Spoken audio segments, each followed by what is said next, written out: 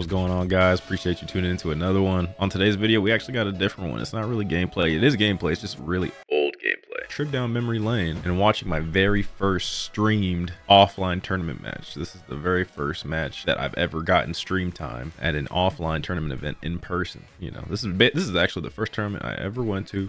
Complete no name. It's quite some time ago too. Here, let's lock in. Okay, this is the Molina Mirror. Fun fact, yeah, my first tournament was EVO 2016. It was located in Las Vegas, Nevada, and Las Vegas is where I'm from, so conveniently down the road, basically. Ready for it? Yeah, looks real.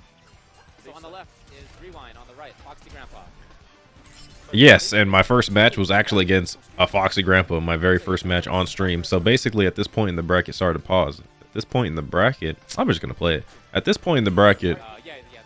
This is right outside of pools, so I actually upset a top player. His name was White Boy. I know that's crazy, but that was his gamer tag. His name was White Boy. He was like the best Jason player, at least the best Jason player early on. I think Sonic ended up being probably the better Jason, but White Boy was like known as the Jason player in MKX at a point in time, and he was like a top player as well. He played for CR, and CR back then was like a big team with all the big names like Sonic, Honeybee, Clown Cowboy, and he was my very first match of pools.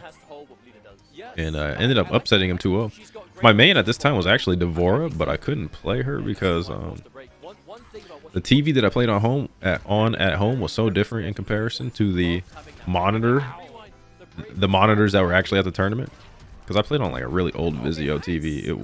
The response time was not great, but I got used to it. And then when I came to this tournament, I could not do. So Devora was what we call a cancel character, a run cancel character. You have to have pretty tight execution to do that type of stuff. And for me to transition from a TV to a monitor and play a cancel character where it requires tight execution, and it already requires execution anyway, I was doomed. I couldn't do any cancels, so I ended up just playing Molina, who was like my pocket character at the time. I actually can't believe I got a round in my first match versus Foxy, and because my Molina was horrible. I actually think I would have done better at this tournament too if I actually could play Devora, not gonna lie. Both players seem really well versed in this matchup. Oh, the miss! But yeah, this was in 2016, man. This is 8 years ago. 8 years ago. Because back then I couldn't travel at all. I could not travel. Like, I didn't even have money. I was still in school. Couldn't travel, so this is all I could go to was EVO.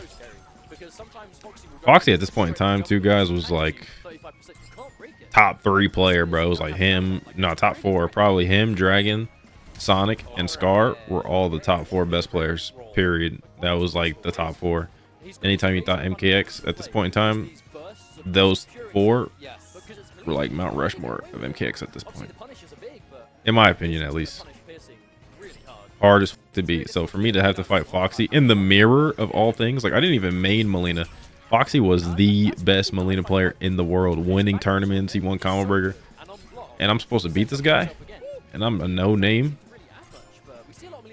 Because at this point in time, I'm not like, my life isn't devoted to MKX. I'm like still in school and like playing basketball. And, like I'm just playing MKX because I like fighting games. This is like ultra casual me, but this was definitely the beginning of my competitive desires, I guess you can say.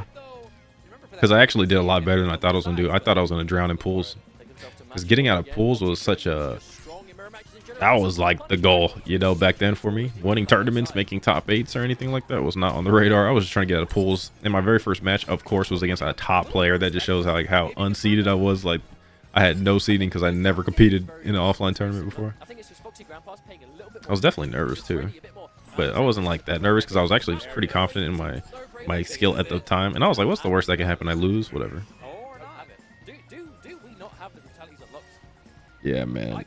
Foxy made quick work of me, bro. I was just happy I honestly even got around. But yeah, man, that was actually my first tournament match. It was crazy. That was 8 years ago. It's been a long time, and I still feel like I just joined the scene, you feel me? But I've actually been around for quite some time now, which is crazy.